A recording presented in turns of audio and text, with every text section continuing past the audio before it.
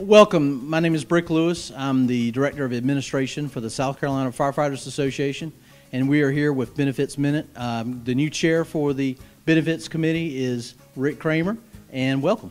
Thank you, Brick. It's my pleasure to be here, and it's my pleasure to serve as the chairman of the Benefits Committee. In fact, when our current president, Kyle Minnick, and soon-to-be executive director, Kyle Minnick, invited me to take over this position, I was honored, first of all, and secondly, I was a bit overwhelmed just thinking of the responsibility that would come with this position, because in fact it's my belief that this committee really is here to serve our entire membership.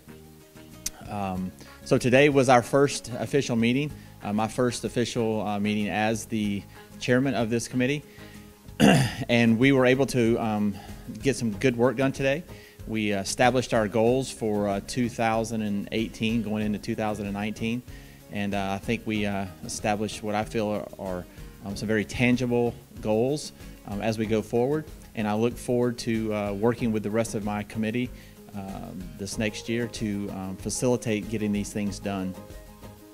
One of the goals that we have established for this next year is to actually recruit some new members. So if you are interested in being a part of this, what I feel is a very important committee with the association, I would ask that you please reach out to either Zarina Harmon or Marcia Greer here at the association, and they can get you in touch with me, and we can sit down and talk, and we can get you started with this awesome committee.